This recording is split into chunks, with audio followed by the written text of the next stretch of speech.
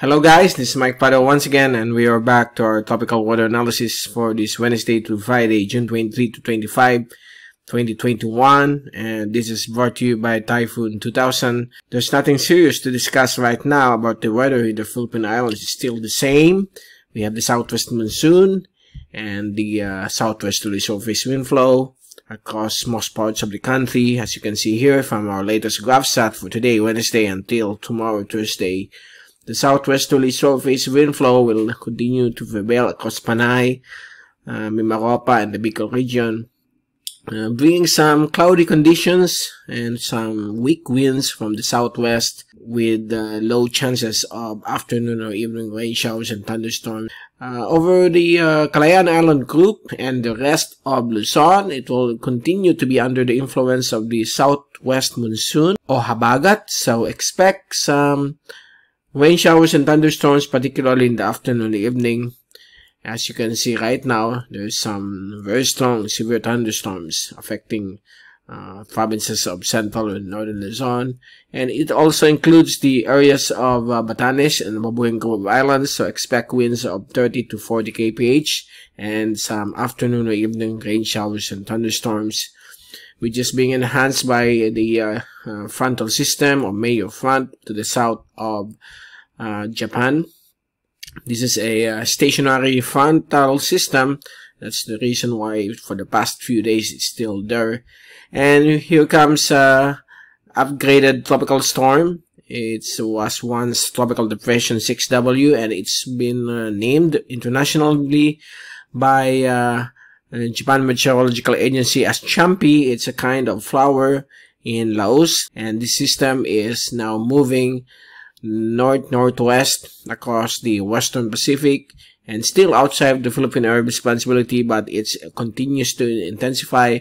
Right now it has winds of 75 kilometers per hour.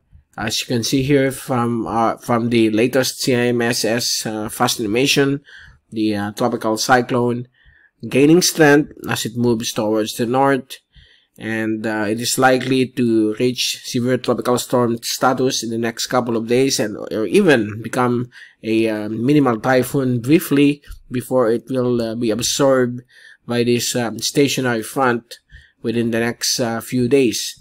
And here comes the southwest monsoon. It's still prevailing, as you can see here from the afternoon satellite animation. Lots of cloudiness brought about by the localized thunderstorms produced by the southwest monsoon will be expected across various portions of Central and Northern Luzon, and Metro Manila might be affected, but only some isolated areas of the metropolis. But in the evening, if there's a localized thunderstorms brought about by the monsoon that will develop, it will bring lots of rainfall into that area. Elsewhere, we have the southwesterly surface wind flow here, some isolated thunderstorms across the Visayas.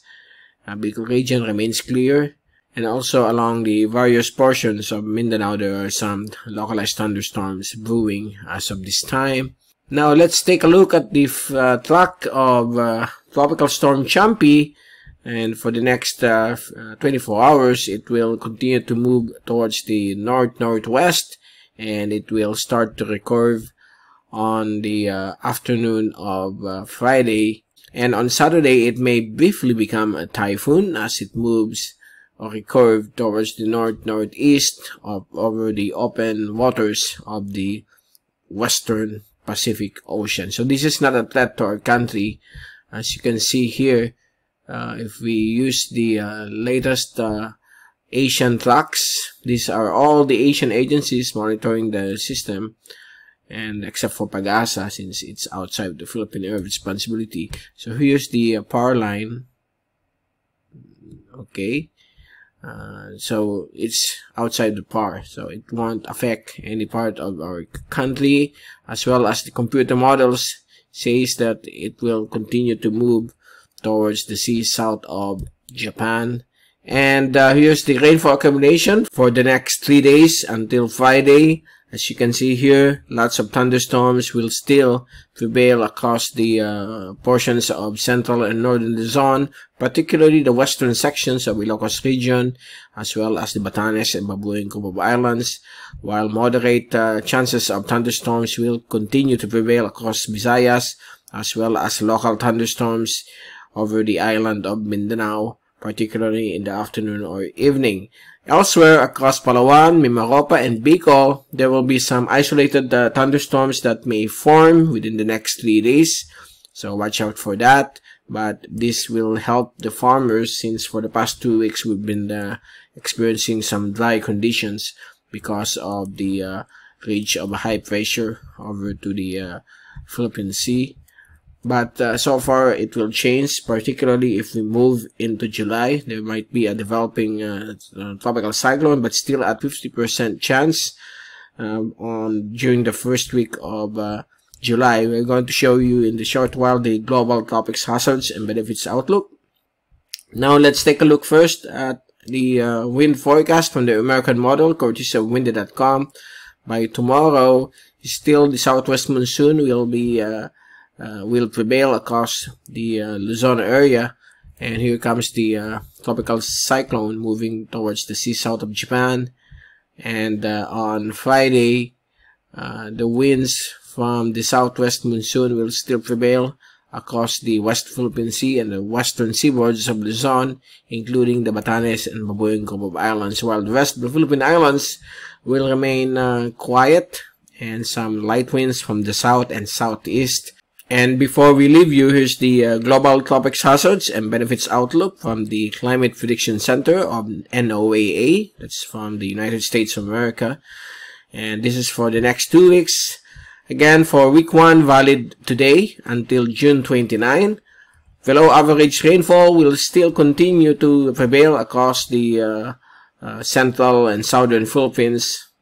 So from Bicol, Visayas, and Mindanao, with some isolated chances of thunderstorms.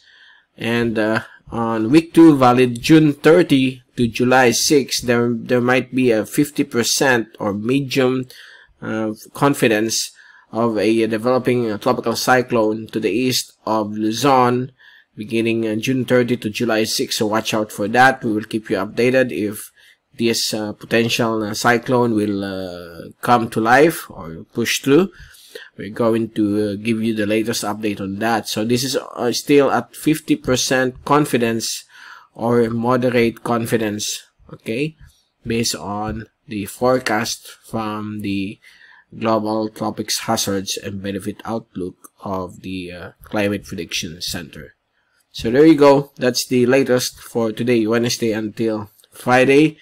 And we will be returning again in the next couple of days to give you more updates on the weather here in the Philippine Islands. And before we leave you, don't forget to subscribe to our channel, Mr. Typhoon.tv.